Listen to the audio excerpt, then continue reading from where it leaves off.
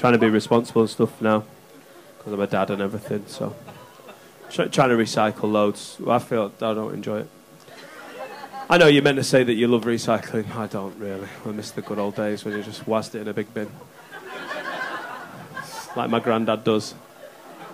My granddad's watching my 94-year-old granddad recycle. He just doesn't. He couldn't give a fuck about recycling. He's not worried about recycling. He's just trying to still live. That's what he's doing. What about the future? He's just trying to see October. That's what he's trying to do. He's got one bin and it's for everything. Cardboard, plastic, glass, paint tins, car tyres. He just whizzes it all in. Medical waste, wraps it up, burns it, old school rules. I hate the glass bit of recycling because every time it gets emptied out at the front of our street on recycling day, I feel like such a fucking alcoholic as all the glass cascades out of the bin and it makes fucking smashing glass sounds at 7:30 in the morning and you think the whole street's like, fucking hell, they really drink at number 29, don't they? Like, and you're trying to style it out like, bloody hell, Laura, we're going to have to stop eating so much jam and marmalade. It's all the jam and marmalade. She's like Paddington Bear.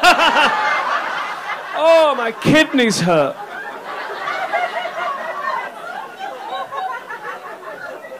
Parents now, though. We got a 2.5-year-old toddler, man. We're fucking nails now, me and my wife.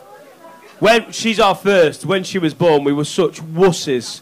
When you've got a kid and the first time you're a parent, you're like, oh, every cough, you've got the monitor really up high, and you're like, oh my God, every cough or little fart, you're like, oh my God, something has happened, and both of you are running upstairs crying like, oh my God, is she all right? She could be joking, I don't know. Is it Ebola? It could be the Ebola virus. I don't know what Ebola sounds like. I know I'm scaring her, she's scaring me. Like, you're such fucking wusses.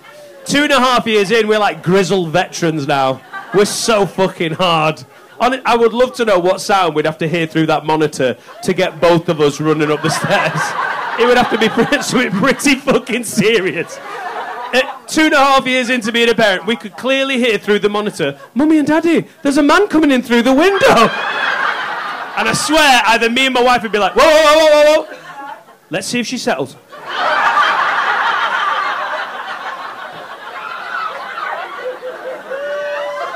She's supervised.